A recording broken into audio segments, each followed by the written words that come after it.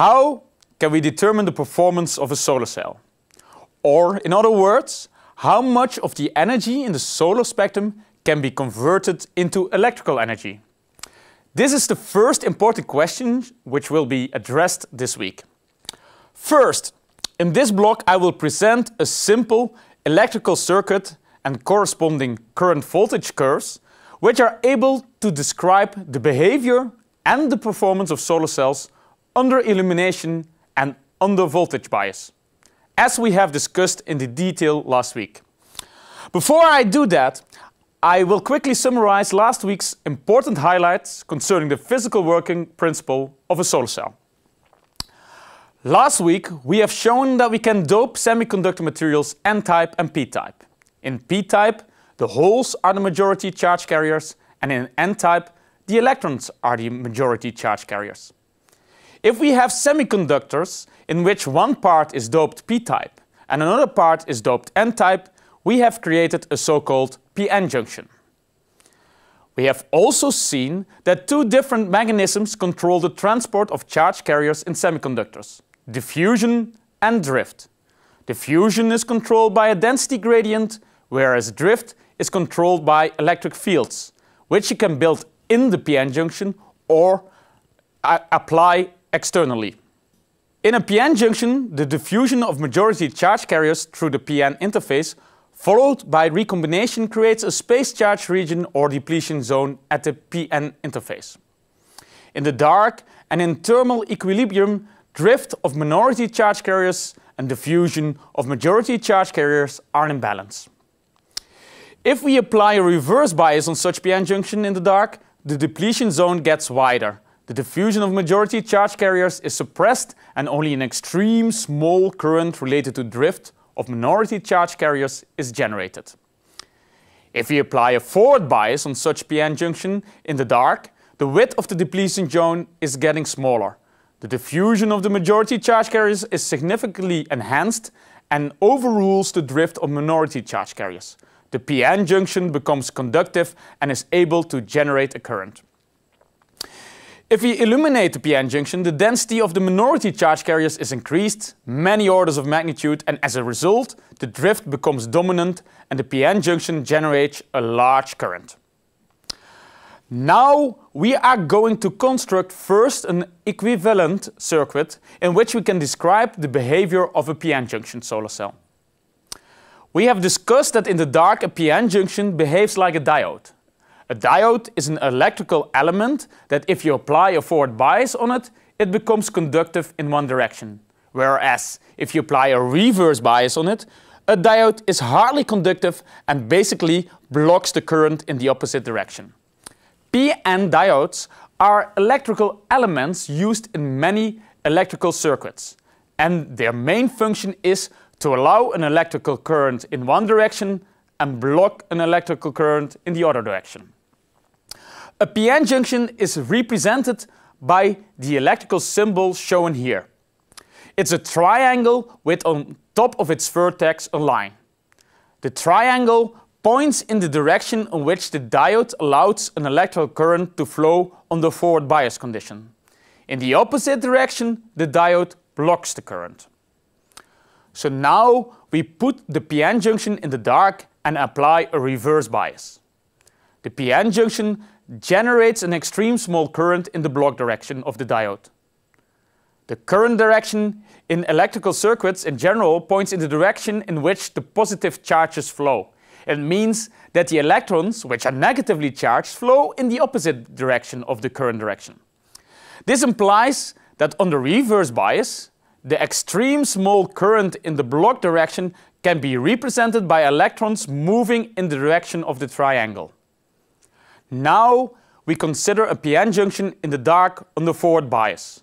The p-n junction generates a significant current in the forward direction of the diode. As current direction is defined in the direction of the flow of positive charge, it means that under forward bias the electrons responsible for the current flow in the block direction of the diode. Note that the current on the forward bias is opposite and much higher than on the reverse bias. The relation between current and voltage of a p-n junction can be illustrated in a so-called IV curve. The vertical axis corresponds to the current of the p-n diode, and the horizontal axis represents the voltage applied over the p-n diode. A negative voltage, reflected by the gray area in the IV plot, corresponds to reverse bias voltages. As we can see, the current is close to zero.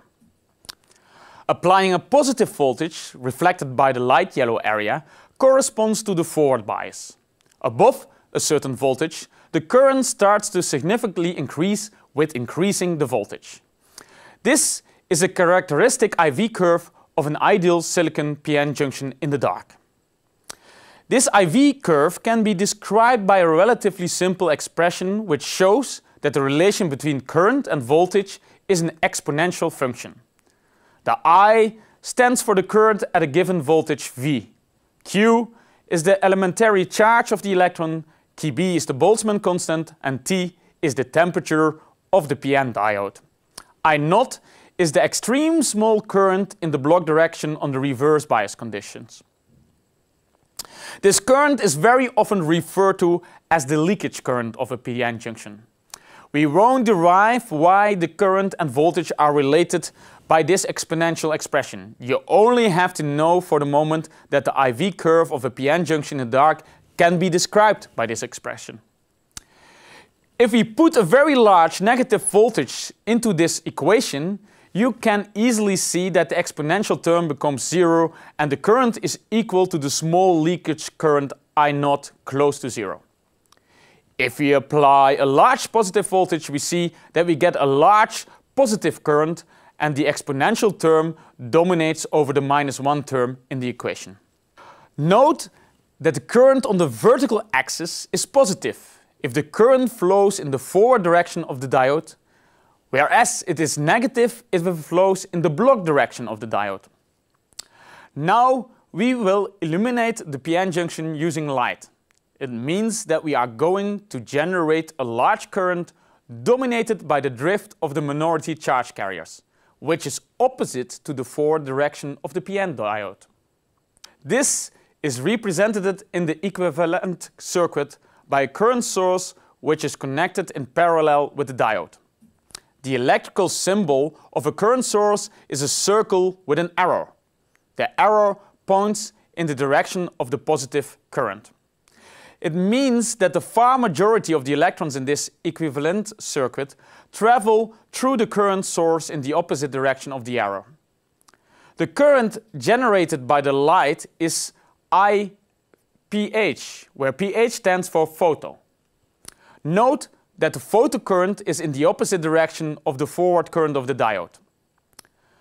Now we look to the IV curve again. The red line corresponds to the IV curve of the diode in the dark.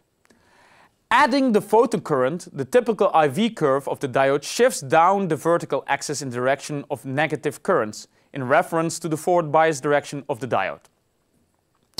This circuit is the circuit for an ideal solar cell. This means that we have not included all types of electrical and optical losses. We will come back to that later this week. The IV curve of an ideal solar cell can be described by a simple equation. The total current generated by an illuminated p-n junction is the photocurrent minus the current of the p-n diode in the dark.